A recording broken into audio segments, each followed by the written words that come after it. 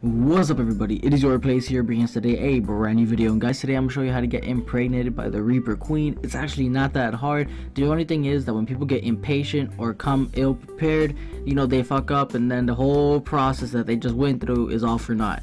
So I'm going to try to show you guys how not to be so impatient and how to do things correctly, and then you'll basically have a Reaper of your very own. So let's get started. Alright, so you guys, I say approximately you need a 350 arrows give or take, because you know you can miss, you can fuck up, she can end up dying, you have to redo it. So it's just a whole matter of getting everything you need, you know. Just aim for the head though, because the head does 1,000 damage a hit.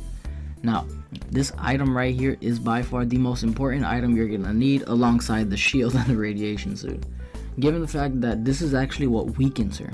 Kind of imagine like a starship having a shield. You're basically taking down this force field with this, because you're gonna have to set it on high intensity and just point it at her. I'd recommend you bring more than one. Now this is the trap that I came up with. The trap itself is just basically kind of like a U shape, but I may have over exaggerated a bit with how many gates I used. You can probably shorten it down to maybe like nine gates probably, given the fact that you're gonna need 2 to close her in. Now guys, obviously for video's sake I spawned her in, but I'm just gonna show you how the trap works. You just run and don't actually hesitate within running, because this bitch is fast. Now once you get her in the middle, she'll actually start biting the gate and not even focus on you. Mind you, she cannot destroy stone dinosaur gates, so you're fine. Just kind of like getting close and block her in with like 2 of them. I was kind of scared obviously, because I didn't know if, since I was at like kind of an angle, if she could like slip out of the top, so I kind of put 3, but you probably just need 2 to be honest. Now for the sake of the video guys, I know you won't be able to use this, you're gonna have to use a magnifying glass, but I'm going to use the super spyglass just to show you guys the amount of damage difference between a body shot and an actual headshot. You're going to notice how sometimes the bullets don't even do anything, because like you might miss and you might hit the dinosaur frame when you think you're hitting her. But notice that it does maybe like 1,000 damage a hit, yeah. And actually when she launches her missiles, all you gotta do is just look up. Now this is the most important part. You're going to walk up to her with your shield and she's just going to grab you, hopefully, but you have to have the charged lantern turned off. Sometimes though guys, and I'm sorry to say this, the game is fucked, she might hit you right after that, either break your armor or kill you, and the baby's basically dead. So make sure that you're healed up, don't go anywhere, do not even move, make a little base and just sit your ass there for a while, because I personally would not fucking risk getting my baby killed because I want to be a smart ass and just hurry up. Patience guys is key, because if your radiation shoot dies, you're basically dead and the baby's dead. Like 1 radiation hit will destroy your baby.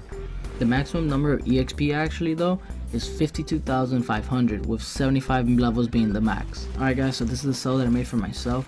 It was a 6 foundation base with 2 walls high and ceilings. Although guys, remember, this video is just showing you my knowledge of the subject. If you find an easier way to trap your baby inside, by all means feel free and go ahead, but this is how it worked for me, because obviously when this baby is born guys, it's gonna shoot out of your chest, it's just gonna blast out, and I personally did not want to risk the baby glitching out with this glitchy ass game and then getting out. So, but don't forget guys that it's 15 hours, not 12 minutes. The 12 minutes that I showed was just because I wanted to speed it up for the video. Alright, so you're gonna need to get Reaper pheromone glands guys. They're actually what protect you from the baby once it's born. It's actually kind of cool because it's looking for mama basically, and it doesn't see you as mama, it sees you as food. So don't forget that guys. Also, please don't forget, do not have your tames around this guy at all as a baby, because he will keep on chomping at them until they're dead. But now notice this though, you're gonna need a shit ton of meat. Alright guys, so this is just for building purposes, like in case you want to have like a nursery and stuff for him. He can escape through 1 wall high as a juvenile, just so you know, as like an added benefit to figure out like how do you want to build around him, or when do you think you should take him out. Now guys, this is what they look like once they're fully grown. This man is a beast. Alright, so this is the spit command guys. It's actually the right click. Once you click right click, it actually has a reticle that you can use to aim and stuff, but I'm just showing you like the different like positions that it looks like once it's coming at you from the side, from behind. Like it's super damn cool. It's basically the same process as a dragon's breath.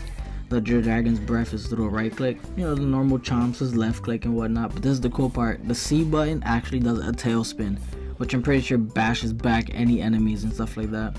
Now mind you guys, remember this process is hard guys, please don't underestimate this process. You're gonna need a lot of materials. You cannot take this endeavor on unless if you're ready. Now guys, hope you enjoy the video, and I hope this lets you get a Reaper of your very own. Hope you guys are starting off your New Year's right. And now guys, I'll catch you in the next video. Bye bye.